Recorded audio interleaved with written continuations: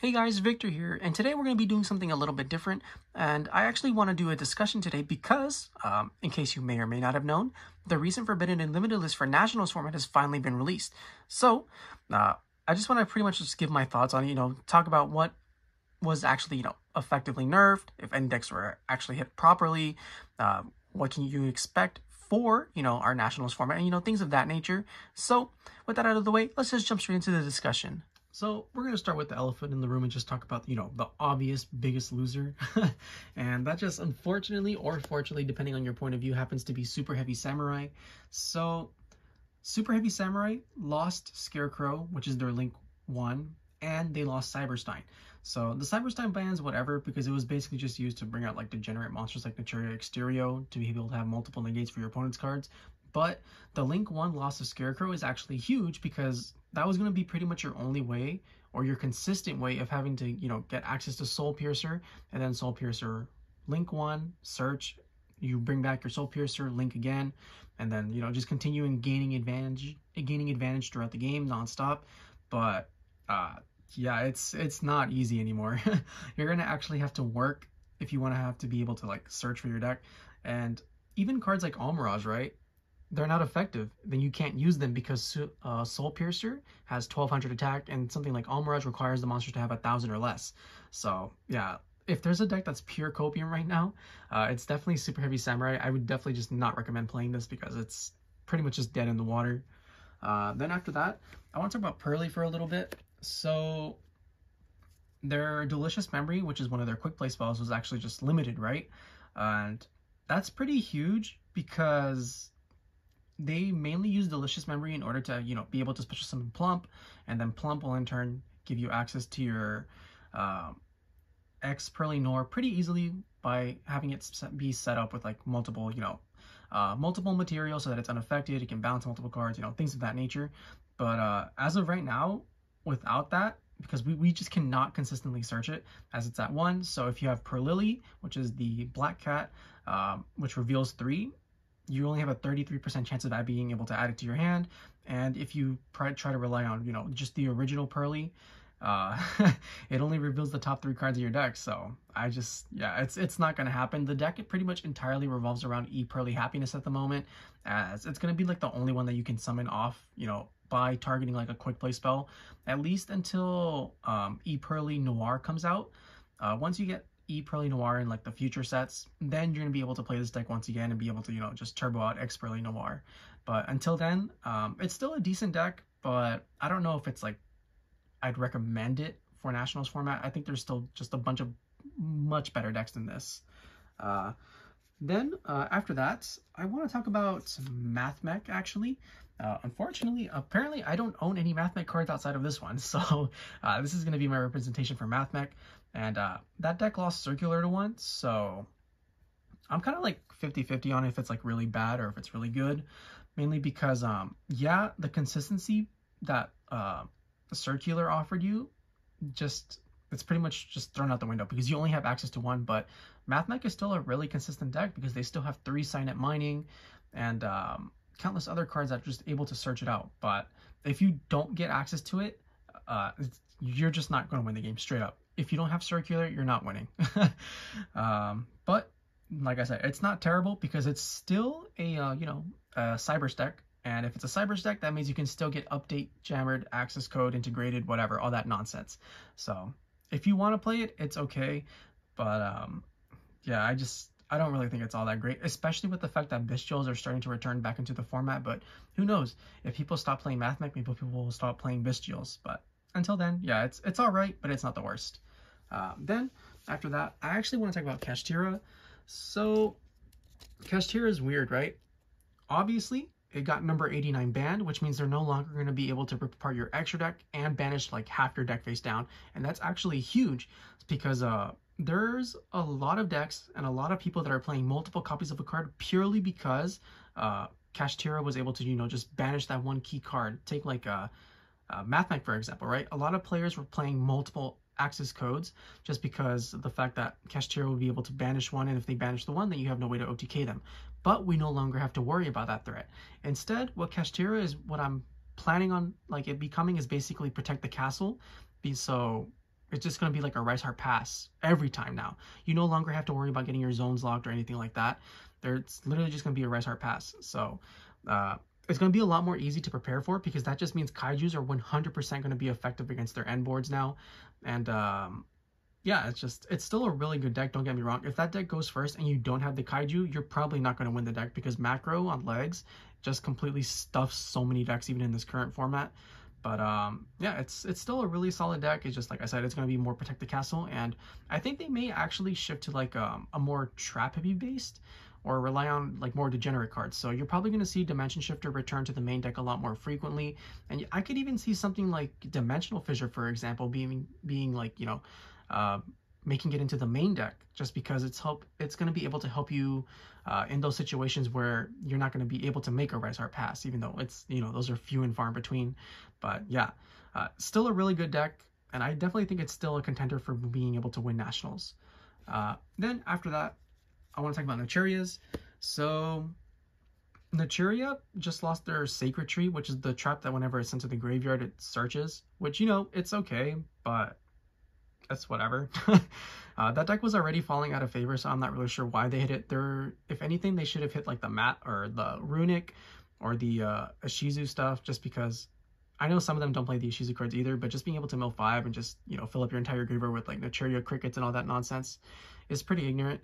But they should have 100% been more harsh on Runic, just because, I don't know, I feel like that just pushes the deck over the top, because it gives you like basically infinite draws, as you're constantly drawing 3 cards after you use your Runic spells, you're banishing your opponent's deck, just, you know, all that different jazz. But the Naturia version itself, yeah, that's pretty much gone, because the Sacred Tree was their main form of consistency, and just with one, it becomes a lot more fragile. So yeah, I definitely would not recommend playing the Naturia variant of Runic anyways. But yeah, that's it with that. And then I actually want to focus on some hand traps for the first part, or for the final portion of this. So we're going to talk about Sideframe Gear Gamma. So Gamma got put to 1, which means that it's not worth playing unless you're a cheater, because then you're going to be able to stack, you know, the Gamma to the top of your deck. And but if you're not like a cheater, then I would not recommend playing this card, because you're not going to draw it. But on the bright side, since we're not playing Gamma anymore, that means you're not going to be able to draw Sideframe Driver, so you basically just boosted the consistency of your deck indirectly. But I don't know if I really like or hate this, because yeah, I hate Gamma as a card because it bricks sometimes, but there's so many degenerate cards in this format that Gamma helped you stop, like Drone Lockbird and Shifter, and yeah, but with 1, those cards are pretty much just free to rain, or you better open up your 1-of copy of Called by the Grave, because if not, you're just going to get destroyed. And then speaking of Drone Lockbird, I wanted to put Drone Lockbird in the loser category. I know this is going to sound weird, but the main reason people were playing Drone Lockbird was because of Super Heavy Samurai. And with Super Heavy Samurai basically not existing, I don't really see a reason to be including Drone Lockbird, at least not in the main. I think it's still a fantastic side card, but when it comes to like the top tier decks outside of Super Heavy Samurai, a lot of them can play through it. So take like Pearly and Kashtira, for example, right? If Kashtira starts Dimension Shifter, Droll's useless. Or if Kashtira starts with any of their monsters, whether it's like Fenrir or Unicorn, Droll is also, while it's not completely terrible, it's not very effective either, because they're typically going to have like if they have the Unicorn out, they're going to rip apart your extra deck, and you know, just things like that of that nature means that this card's a lot less effective. It's mainly just for, you know, beating up rogue decks, if I'm being honest. So yeah, that's just something to consider. I think Droll may definitely fall out of favor, and we're going to see the rise of other hand traps again, just like Ash Blossom being included in every single deck, and you know, just cards of that type. But yeah, with that, I feel like that's pretty much all the Forbidden and Limitless impacted negatively. So let's just move on to the positives, or like the decks that actually, you know, made out like a bandit. And yeah, so I'll catch you guys in a bit. All right, so I wanted to kick off this section, which is pretty much like decks or cards individually that you should be on the lookout, or like anticipate to actually become good, with Punk and Dark World, or Gold Pride if you want to like combine it with that, which you typically do. And the reason for that is, if Droll does end up falling out of, you know, like the main deck, these 2 decks just completely thrive, just because Dark World, you know, if it gets Drolled, the turn ends, and the same applies to Punk / Gold Pride, and, you know, things of that nature. But on top of that, if you lose the die roll to either of these decks, they set up enormous boards that are incredibly hard to break. And in Dark World's case, you're getting hand looped 100%. There's no ifs, ands, or buts about it. So yeah, I just wanted to put these decks like on everyone's radar just in case, you know, because the situation will come up where you play against one of these, and if you don't have draw at least in your side, you're gonna have a rough time if you lose the die roll. And if you're anything like me, who pretty much like, you know, I almost never win the die roll, unfortunately. So you can definitely expect seeing me siding Draw and Lockbird just for decks like these alone. And after that, I want to talk about Labyrinth really quick.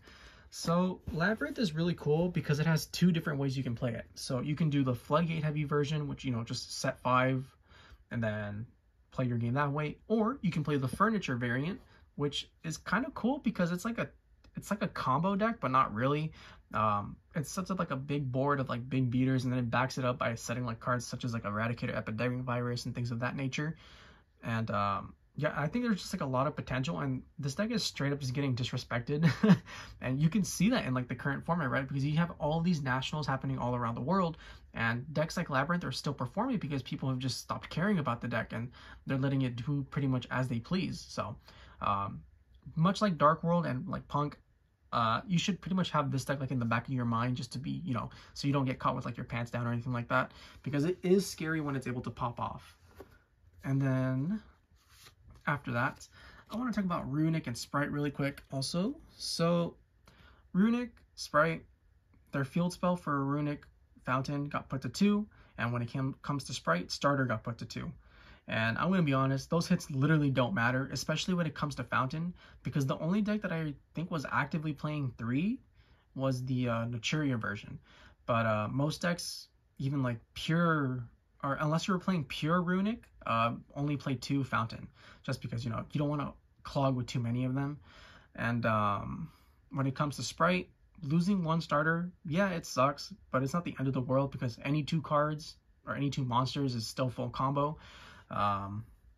And even then, like prior to this format, Runic Live Twin was like a really strong deck, and it's still, or Runic Live Twin, Runic Sprite Live Twin, Runic Sprite, you know, any of those 3 like variants or whatever, or just all these different Sprite variants, even like Plunder Patrol, right? They're still really, really strong, and if Droll and Lockbird falls out of the format, they just get stronger. And even then, like the Live Twin Sprite version, right? If you get drolled with that deck, you honestly don't even care half the time because you're still setting up like a big board. It's pretty much only like the Plunder versions that care about getting hit by droll. So this deck is still very scary, and I could very easily see it be like the best deck of the format, especially with like the hits to Kashtira, because it's able to effectively, you know, choose how to handle it. So if they want to play like Kaijus, Santa Claus, even something like Xyz Encore, right? You just detach all the materials from Arise Heart and then send it back to the grave, and then they don't get the materials back because the materials were banished. So there's a lot of ways to counter Kashtira now, and I think this deck is going to be one of like the main benefits from it, or see the main benefits from it. So yeah, it's just a really good deck. And then after that, I'm going to lump in Sword Soul and Branded together, just because I don't know if you guys noticed, but all the decks from last year's Nationals, they pretty much didn't get hit. Whether it's the Adventure Engine, the Branded, Sword Soul, nothing happened to them. If anything, they just got buffed. And like the case of the Adventure Piles and Sword Soul, they just got Denglong back.